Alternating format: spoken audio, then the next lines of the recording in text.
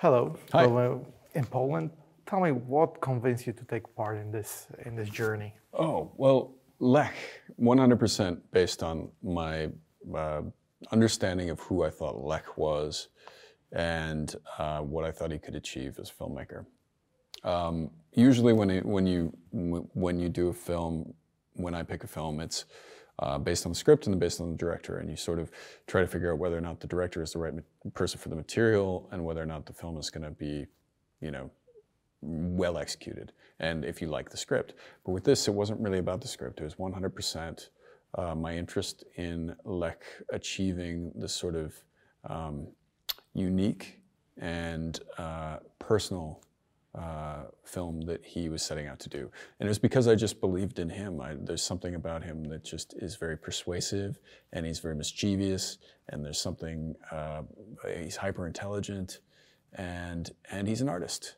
And I like to work with artists. So now I understand, because I saw this movie twice. Yeah. Because the first one, it was like, I have to watch it again to understand it. Oh, yeah. And I was thinking, like, when you saw it on the pages, did you know what this movie is about, what the vision is, or he had to explain everything? Well, I had an idea, you know, but I didn't know entirely. And I still don't think I know entirely. I don't know if Lech could explain entirely what it's about. For him, it's an emotional experience, and I think it's nice that it resonates in a different way for different people, you know. Well, was it easy to shoot in those areas? Because it's a Monument Valley, right? Yeah, Monument Valley. We were in Monument Valley and in Valley of the Gods. Was it easy to shoot there? It was beautiful. It was hot.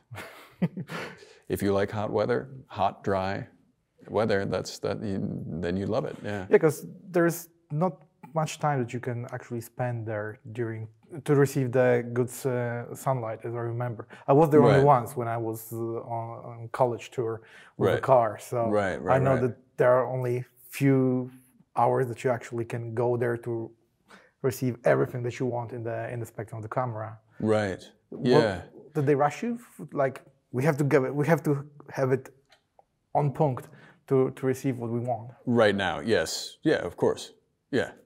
Yeah, it was a very demanding shoot. Like, Lech is a demanding director. He wants what he wants, and I respect that because he has a sense of what it is that he's trying to achieve, and then I think ultimately once he's got something in front of him, from what I can tell, he sort of reimagines what it is that because he's working with materials now, right? As opposed to before it's in his head.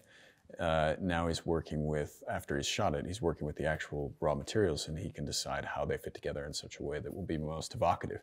So I don't know, I don't know if on the day we gave Lech everything that he wanted, but I think everything was geared in that direction, and I think he utilized what was actually given to him. So what was the hardest thing that he wanted from you to achieve on the screen? I mean, there were some physical things that I had to do that were a little unusual.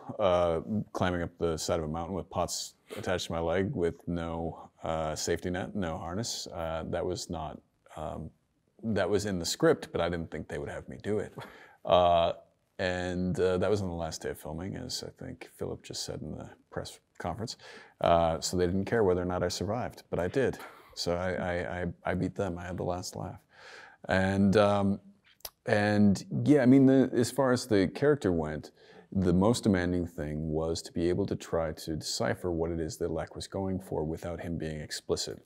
Lech was never, when I would ask him questions, he wouldn't give me direct answers. So it was more an emotional reaction to the work that I'm doing. And sometimes he would say that the work that I just did was perfect and I didn't know why, you know? Like, he loved something about it, but he wouldn't explain what it was. So it was a new experience for me because it was less about verbal collaboration and more about just trying things for him. So actually you were shaping the character, not the script or the director. Is I understood it correctly? No, I think he was. I think it's his film, and he was manipulating the process in such a way that it was kind of that he was getting what he needed from me for the character, but it wasn't an explicit conversation. You know, not like, okay, if a character does A, B, then we have to go to C. It was not linear in any sense. It was more amorphous and more emotional. What this movie is about for you when you saw it? Because everybody can define it in a different way. Yeah, it's very hard for me to define at this point because I only saw it for the first time today. And it's different from what I expected in a certain sense. But it's, from my personal standpoint, the character was more in a receiving mode than I remember playing him. The character was very active in the playing. And so what I think Lech took was a lot of sort of restful moments and sort of put them together. Because I think, and so I'm talking more about the character because that's the only thing I can really comprehend at this point. I can't quite get my head around the entire picture because I just saw it and there's a lot to unpack. I find that Lech sort of used me as a surrogate for himself. And I think Lech spends a lot of time sort of receiving information and figuring out how to process it. And so my character is much more inert than I expected him to be. But that's interesting. It's interesting to see that and to see how it fits into his broader landscape. And for the long time, you actually enjoyed the artistic cinema. We can see you in some off movies. What is so compelling in those projects? They're unexpected. When I go see the latest blockbuster, I pretty much know what to expect every time. There's very few that that surprise me. Because story-wise, I think right now we have off cinema, for example, or the TV that actually can bring a story and spread it for a longer period of time. Yes. And what are you looking for in the projects when somebody is bringing you a script? What the story has to have to hook you in? That's a tough question. Usually it's the element of surprise, something new, something I haven't done, or something that I find to be something that I haven't seen on screen recently. But I also am starting to be a little bit more clever about the way that I pursue projects, and it's very much a director's medium. I'm trying to work with directors who I admire. Now, as more than ever, I'm focused on what the director has to offer and what they've done in the past. And you said that you're choosing the roles that you didn't do before, but with your resume, it's like a very hard thing to do, to find a story that is has something fresh, something new. Yeah, but there are. I mean, this film, the experience of making this film was so unlike any other film I've ever done that it was naturally just going to be different. And then I did a film that was about the opiate crisis in Appalachia in the States, and that film was the reason I was so attracted to that was there were lots of scripts going around about the opiate crisis, but they were all done by Americans. This script was being taken on by a Swiss director and a Swiss producer, and they were looking at Americana from an outside perspective, and their whole viewpoint of what was happening was totally different. And I respected that because it's nice to be able to see an issue that we've all been sort of, turning over repeatedly in our country, sort of dissected from different perspectives. So I was really excited to be a part of that, and that film turned out to be very poetic, I think. It's a small story, but it speaks to a broader problem in a way that I don't think anybody else would have been able to direct it in the States. And then I did a movie about,